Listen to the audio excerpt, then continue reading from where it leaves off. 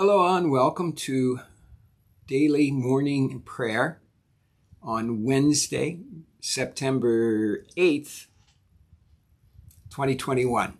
I'm Pastor Keith Wolter from Christ Lutheran Church here in Mililani, Hawaii. A reading from Isaiah 38. A writing of King Hezekiah of Judah after he had been sick and had recovered from his sickness. I said, in the noontide of my days I must depart. I am consigned to the gates of Sheol for the rest of my years. I said, I shall not see the Lord in the land of the living. I shall look upon mortals no more among the inhabitants of the world. My dwelling is plucked up and removed from me like a shepherd's tent. Like a weaver I have rolled up my life. He cuts me off from the loom. From day to night you bring me to an end. I cry for help until morning. Like a lion he breaks all of my bones. From day to night you bring me to an end. Like a swallow or a crane I clamor. I moan like a dove. My eyes are weary with looking upward. O Lord, I am oppressed. Be my security. But what can I say? For he has spoken to me, and he himself has done it. All my sleep is fled because of the bitterness of my soul. O Lord, by these things people live, and in all these is the life of my spirit. O restore me to health and make me live. Surely it was for my welfare that I had great bitterness.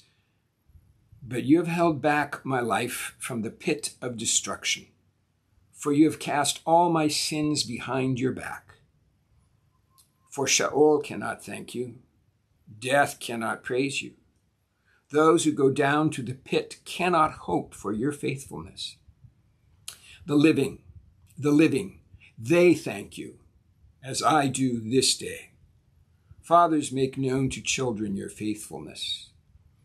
The Lord will save me, and we will sing to stringed instruments all the days of our lives at the house of the Lord.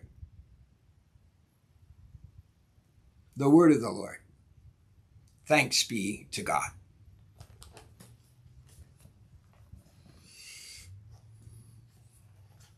Epule kako. Let us pray. Father in heaven, for Jesus' sake, send your Holy Spirit upon your servants who are troubled in body, mind, or spirit. We especially remember the peoples of Haiti and Afghanistan, the people suffering from the ravages of Hurricane Ida. We remember the people of Hawaii and all those who are suffering from afflictions of the coronavirus.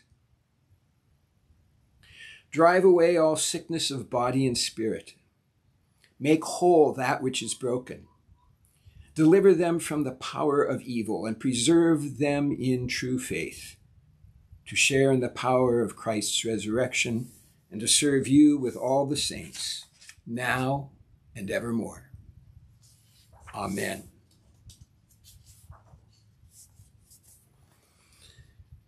And now may the God of all consolation bless you in every way, grant you hope all the days of your life, restore you to health, and grant you salvation. Fill your heart with peace and lead you to eternal life. Almighty God bless you, the Father, the Son, and the Holy Spirit.